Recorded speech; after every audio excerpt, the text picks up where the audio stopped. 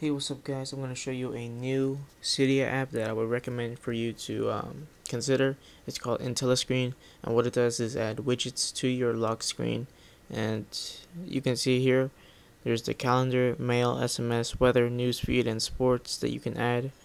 You can change other settings such as the layout, color, and how to adjust your categories to your liking. Now we're going to view the My layout. And here it is. You can see that my mail section is on the top and the SMS is on the bottom, so if there's a new message it will show up.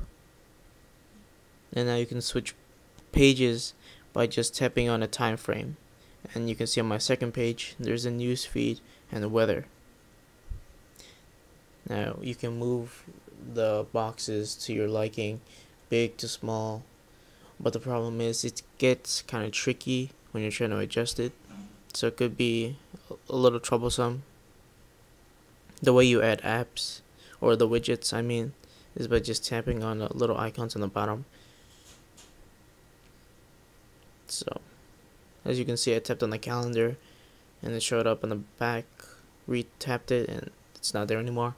So now when you unlock your screen, you're gonna see, well, you can see that the mail section is right there, but there's no mail, so it won't show the little box.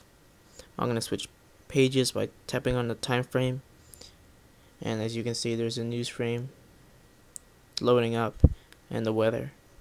So it's a pretty good app, and you can always just tap on any of those sections and you could launch the app and do your liking or whatever you want. Now to get it for free, you have to go to Cydia. You got to go to manage, sources, and then edit at repo.beyouriphone.com. You can enter that into the Cydia HTML.